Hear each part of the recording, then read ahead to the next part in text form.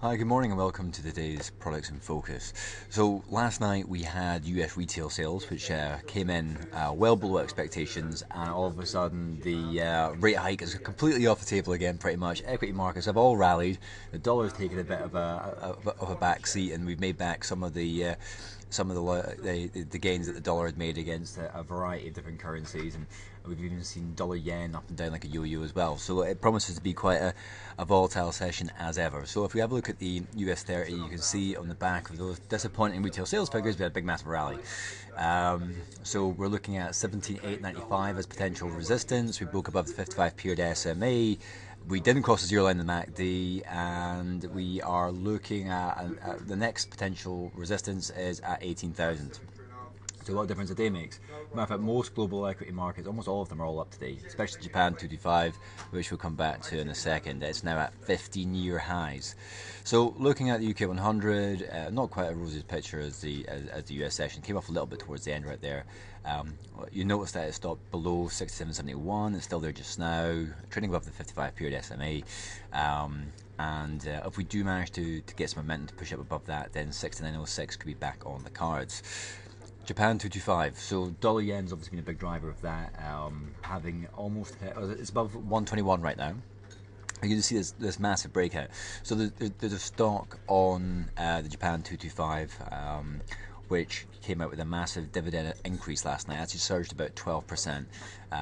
And this stock has got an unusual weighting on the Japan 225, so that's why we've seen such a big move on that index versus the other markets. Not because the whole of Japan suddenly turned itself around in a big massive way, but because of this one stock and the weighting that has had on there. But certainly real strong technical breakout yesterday, another push higher today. The longer term potential resistance, and this is, if we're at 15-year highs already, bearing in mind that Japan's been in stagflation for a couple of decades, you are looking at 20,868 as the next potential resistance. And that's a long way away from where we are right now. So if there is any downwards pressure there, you will be looking at a potential springboard of 18,648 as being a support, but the longer term potential resistance is a lot higher at 20,868, and the Bank of Japan is embarking on its own stimulus measures right now as well, so things could be stacked up quite nicely there. So moving on to dollar yen.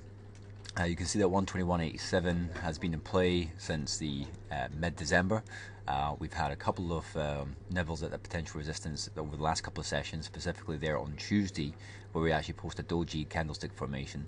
The last 2 days we've been down lower, but it's now these would be hammers if they were at the bottom of a downtrend, because we're at the top of an uptrend, it doesn't really count, but it gives you a bit of an idea that there has been selling close to resistance, but then it's been getting pushed back up by the buyers. So 121.87 should be an interesting level to continue to watch for the next couple of days. And today we do have some US data that could help drive that higher. You've got PPI and you've got the Consumer Sentiment Survey, and that's at 12:30 UK time and 2 p.m. respectively. Moving on to crude oil West Texas, it is at the bottom of a trend. You're looking at 43.29 as a potential support level, and it looks to be the rally on West Texas crude is really sputtering out right now. So I was looking that we were resonating around about $50 for a while there. We are a good bit away from there just now, a good $3 away. So continued drift might be expected. So moving on to gold. Interestingly, with those retail sales figures disappointing and the dollar moving up slightly against the euro, and so that's right, with the euro gaining a little bit of extra momentum against the US dollar, you would expect that gold would have posted something a bit more decent yesterday, but very volatile candle. Doji formation at the bottom of a downtrend, so it shows a lot of inaction. Needs to pick a certain direction. We are moving a little bit higher this morning, but not with that much conviction. Now, if you look at the MACD and the RSI has been oversold. It's just about to break through the 70% level, which would be indicative of a potential reversal.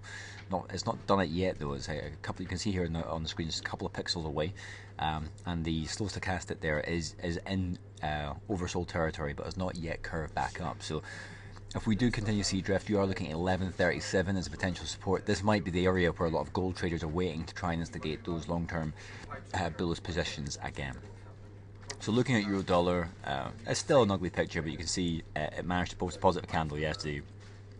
It's a negative territory today only just. It's been lower, it's pushed itself back up. The technicals are obviously massively oversold, but this is driven more by the interest rate aspect and the ECB stimulus package rather than the technicals. But 107.86 is the potential resistance, and 102.23 is still the potential support. Not really a huge amount to talk about with euro dollar right now because it's so far away from any of these potential levels. If we look at cable, it really came off again yesterday. And we are very close to one spot 48.13, which is the lowest that cable has been for some time. We are looking at last summer, in fact, so summer 2013, so about 2 years, which isn't so great for the sterling versus USD. Sterling is actually doing okay versus some other currencies. If you have a look at like sterling euro, for example, it's okay, but against the US dollar, it's had a significant drop.